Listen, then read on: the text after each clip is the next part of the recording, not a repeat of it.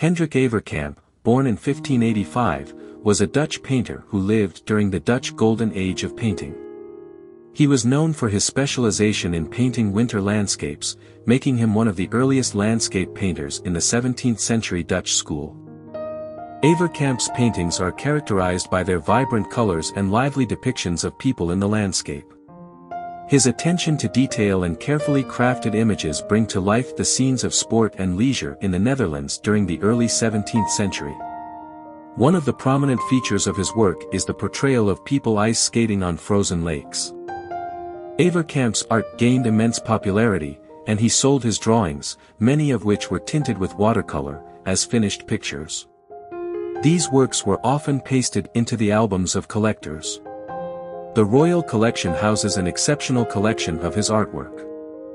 Avercamp was born in Amsterdam and studied with renowned portrait painter Peter Isaacs. He may have also received guidance from David Vinkboens, a follower of Peter Bruegel the Elder. In 1608, he relocated to Kampen in the province of Overijssel. Avercamp was known as de Stam van Kampen because he was mute and likely deaf.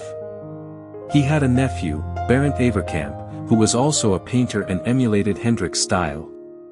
Throughout his life, Avercamp experienced the turmoil of the 80 Years' War, during which the Dutch Republic fought against the Spanish Habsburgs.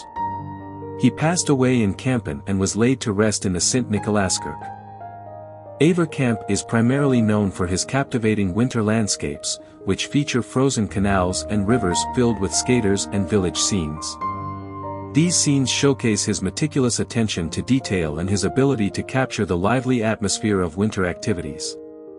Avercamp's depictions of winter are not only visually stunning but also provide insight into the daily life and culture of the Dutch people during the 17th century.